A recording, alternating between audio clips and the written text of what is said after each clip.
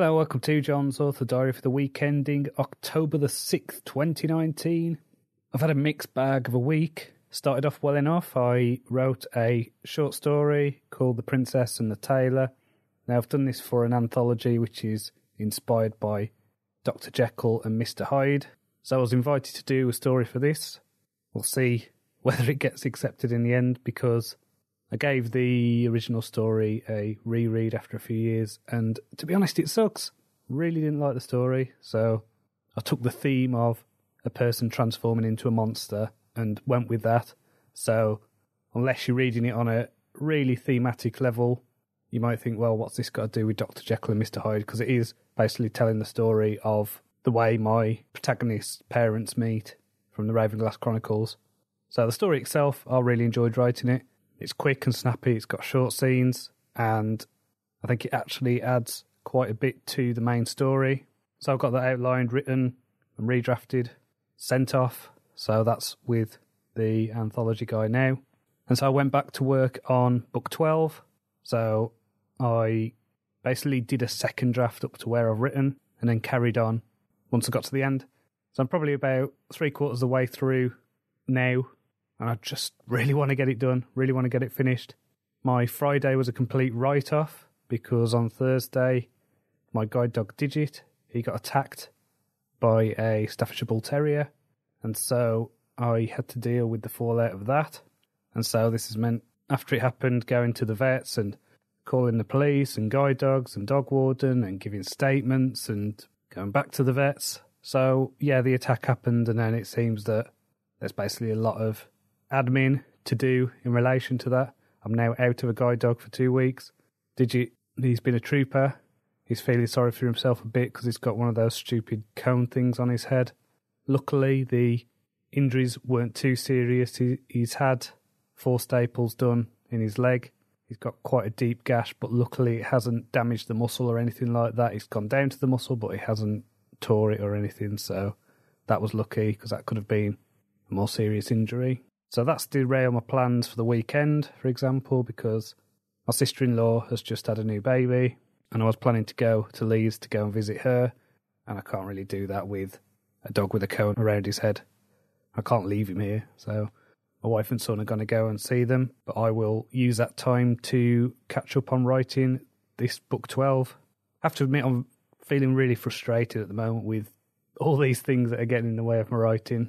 My wife keeps telling me, don't worry about it. It's life. It's, you've not got a boss breathing down your neck. So, just take it on the chin. And it's like, actually find that there is more pressure in a way because it is all on me. And, I've got myself breathing down my neck, if that makes sense. So I've got the pressure on me. I really want to get the stuff done and out, because the longer stuff sits there gathering dust, that's leaving money on the table. There's a lot of things like momentum, and there's been a month now between my Ravenglass releases, and I still haven't finished my first draft. So I really want to just get this book out and into the world. I'm really excited about this next series that I want to work on, but obviously I've got to clear the backlog. Can't start a new project until I have done with the Ravenglass Chronicles series. So I did manage to do a few bitty things. It seems that I can do things like go through corrections on non-fiction. That's fine. I can do that when there's stuff going on, but the fiction stuff, I need to get into a flow. I need to get a decent chunk of headspace in order to do it. And I can't do that when, I've got police coming around and people mending my kitchen and stuff. So at least that's done. At least the kitchen is finally done. Well, I'll say finally, it needs decorating now. We've had the worktops and tiling done and all that, but the walls have been plastered. It's just bare plaster, and the ceiling needs sorting. So I think we're going to do that at the end of October, so more disruption on the way. So I did have a bit of a revelation this week, and this probably isn't really much of a big thing to anyone apart from me, but I've realised that I've been getting hung up a bit because I do my planning by months and quarters. I've been getting hung up on, when I get disrupted months because of the way the school holidays fall and things like that. And I looked at my calendar and realised, okay, there's only 2 months in a year which aren't disrupted. So July and November are basically 3 months. So I need to shift my mindset on that from the October half term. I'm going to start planning in half terms. So I'm going to do it in line with the school holidays and think about doing a project in that time frame. Because, you know, the way I've been doing these Ravenglass books and getting up at 5 a.m. and things like that, it's made me realise how much I can actually do. And so I think that I could quite comfortably write an 80,000 word novel over 6 weeks, and that includes first and second drafting and line edits as well. So that's how I'm going to start looking at things. I'm going to start looking at them as these half-term chunks and to have as my kind of baseline 4 novels per year. Now, with the half-terms, there are 6. So there is a potential to do 6.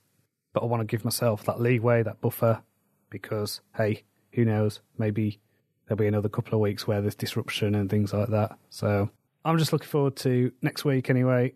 Hopefully things will be a bit simpler, a bit easier.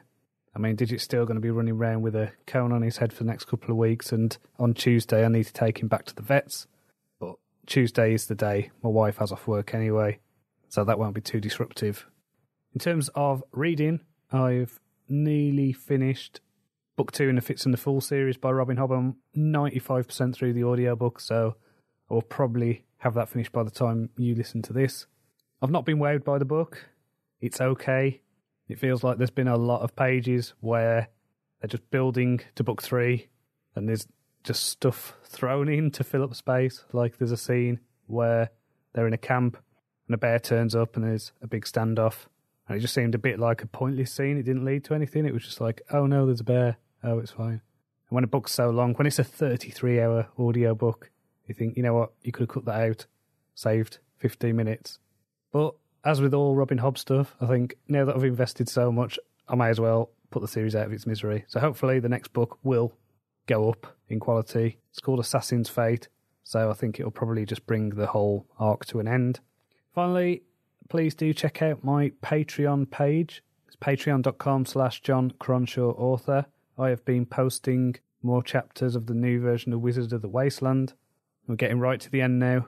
Plus, I've been adding short stories and articles and loads of fun stuff. So I think at the moment it's probably about 4 or 5 posts a week, and you can get that for $1 a month, which is nothing. That's pennies. So I'm not seeing any traction on that at the moment. Anyway, I did say I would keep the Patreon going until December, but it's not doing anything at the moment. I think I've got about $3 worth of support, so it's definitely not worth it if I get to December and it's still at that. So if you do want to support my Patreon, if you do want to support me and this podcast, please visit patreon.com/John Cronshaw author. So until next time, cheerio.